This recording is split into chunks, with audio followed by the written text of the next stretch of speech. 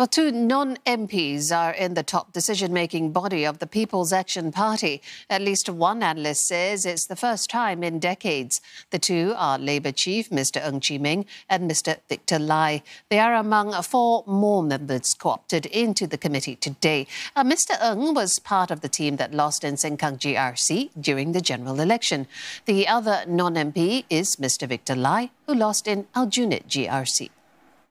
We play a very important role to make sure that the party is grounded, rooted, and that we serve a broad sweep of interests and people.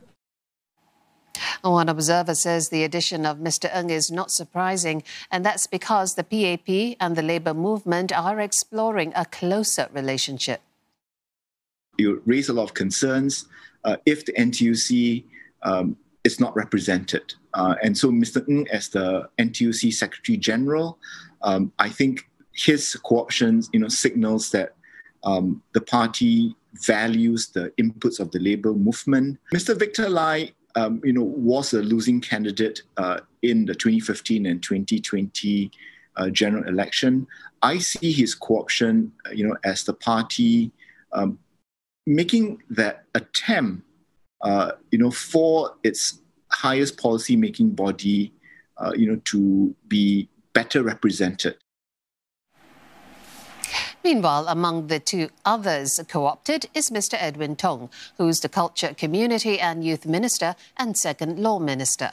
He joins the Central Executive Committee for the first time. Another first-timer, Mr. Alex Yam, has been an MP since 2011. If we look at the co-option of Mr. Edwin Tong, I think it could suggest that, Mr. Tong could be made for bigger things. Since the 2020 general election, he was promoted to a full minister. He was also recently appointed as, the chairperson of the government liaison group, with the Chinese community. And now, being co-opted into the party's Central Executive Committee. So I think those are significant responsibilities. The remaining CEC members were previously announced over a week ago.